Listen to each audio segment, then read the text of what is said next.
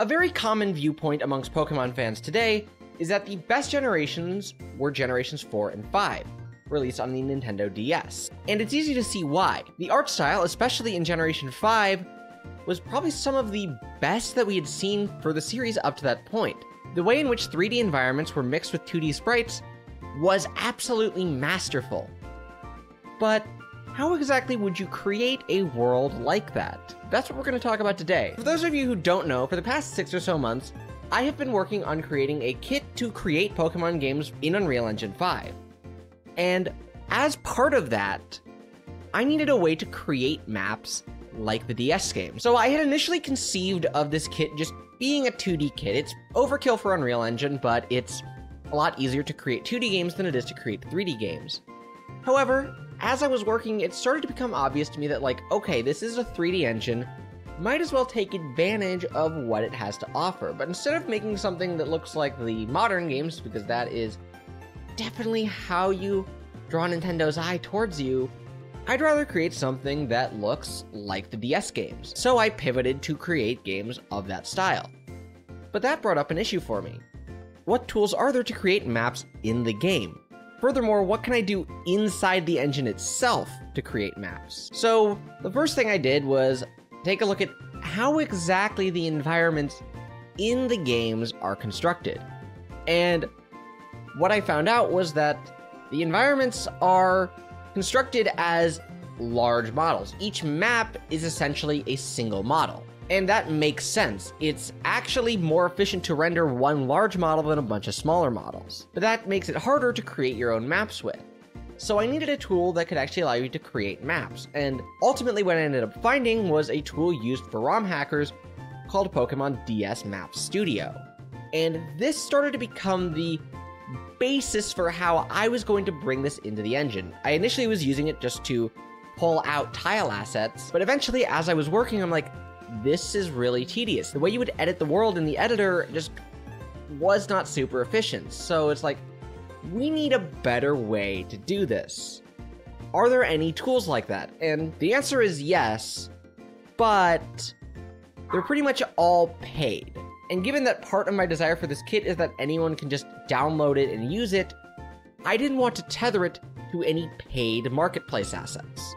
And so for a while, I thought there was just nothing I could use. I toyed around with a few different features in the editor, but none of them really seemed to bring me what I wanted. Eventually, I got to the point where I was like, okay, let's just create my own tile map editor, and it'll be kind of crude. It won't be like super professional looking, but it will get the job done. And that's what I did. I started creating essentially an editor utility widget and started sort of building off of that to start editing tile maps in the world. But quickly it became obvious that there were things in that tool that I wanted to be able to do that I wasn't sure how to do it. And so, kind of overwhelmed and not sure where to proceed, I started looking around again just to be like, okay, is there any way I can do this with the tools already afforded to me?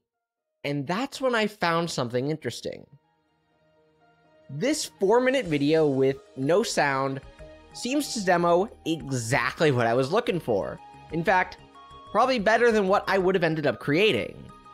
And so I was like, okay, is this available? Can I use this myself? And the answer was yes, kinda.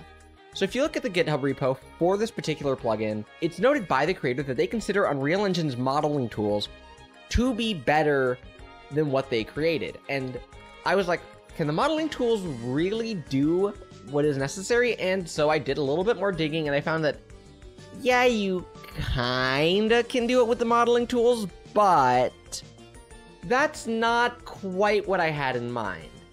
I wanted essentially, like the video showed, a paintbrush where you could just drag the mouse over the world and it would add tiles. And so I decided to return to it and see like, okay, maybe I can download this, get it building, and see what it has to offer. And when I downloaded it, it initially did not compile, some due to differences between the version of Unreal Engine that it was written in and Unreal Engine 5.4, and a couple others because I'm compiling in C++20, and the creator used some things that are not allowed in that version of the language anymore. But once those were resolved, I could get it to build, and fired up the engine, and was actually kind of impressed with what I saw. There were definitely a few things that I needed to tweak, but it seemed workable. So what exactly did I change from that iteration? So the first thing I did was I changed the size of that cursor, because it was fixed to be a 100 by 100 by 100 cube, and given that in the Pokemon games, I'm using 16 by 16 as my grid size, I needed a much smaller cursor size. So I eventually started toying around and was able to alter it so that the cube is scaled to the size of the tiles. And from there were a few things I noticed were missing. The first two was there was no ability to edit at varying heights. And the second was that you couldn't put multiple tiles on top of each other, because in my final conception of this, I wanted you to be able to essentially color in all of the ground, and then you could start adding additional things on top of it, like trees. So those were the first two things that I added. The next thing I had to deal with is that the trees are actually 4 times as big as a single tile. It's 2 by 2 rather than 1 by 1. So I needed to have the ability to add tiles that actually took up multiple tiles.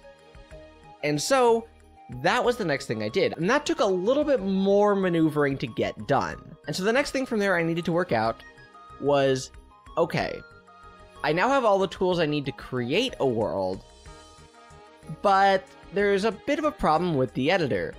I can't see what any of the tiles look like in the tile palette. And so that required a little bit of toying, and what I found was that it was largely due to a change between Unreal Engine 4 and Unreal Engine 5 with how the thumbnail renderer is set up.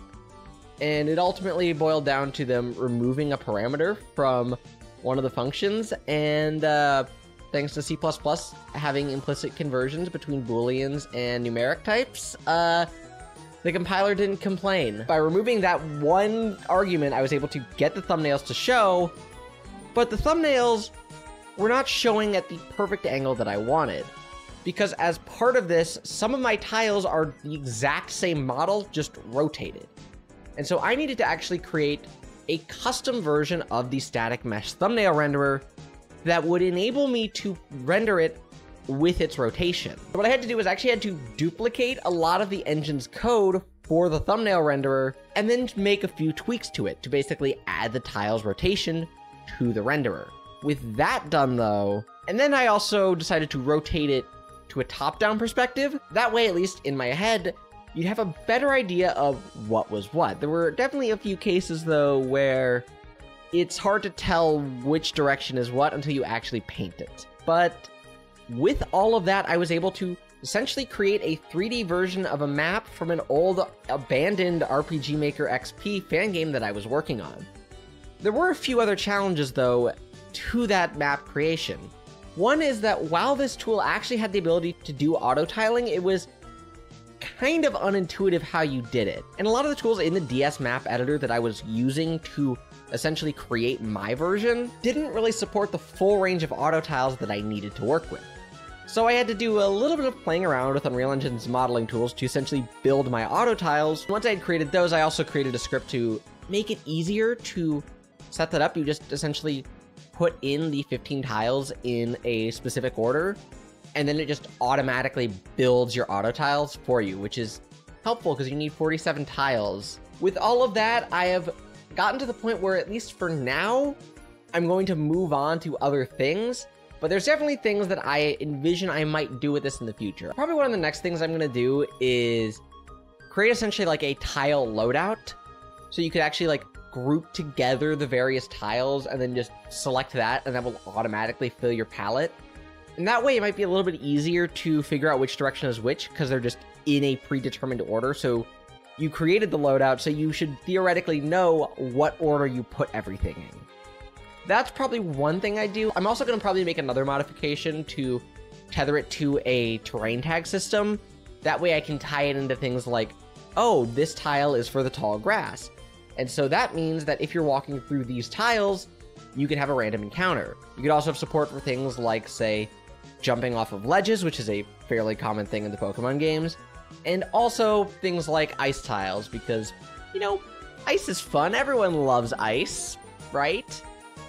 Also, obviously, things like surf, water tiles, and being able to change the collision and movability around. I might also add essentially like collision data as well. So instead of having to have the actual 3D collision of the various tiles be used to determine whether or not you can move onto another tile, it can just check for the movement data on the tile you're facing and see, am I allowed to move off of the tile I'm currently on onto that tile based on that movement data. That would be something that would simplify things a lot, and you wouldn't have to mess around with the collision as much, because that's definitely one thing I have been running into, is the default collision on a lot of things sometimes messes with the grid-based movement, and so that's definitely something that's going to need to be worked out sooner or later.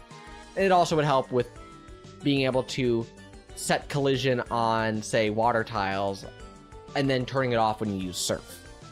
But with all of that, I think that's more or less everything I wanted to show for now. I will probably continue to just sort of post updates like this about this project, because this is literally everything I do with my time now. But other than that, yeah, I'll see you guys around with more updates. So be sure to subscribe if you want to see stuff like that.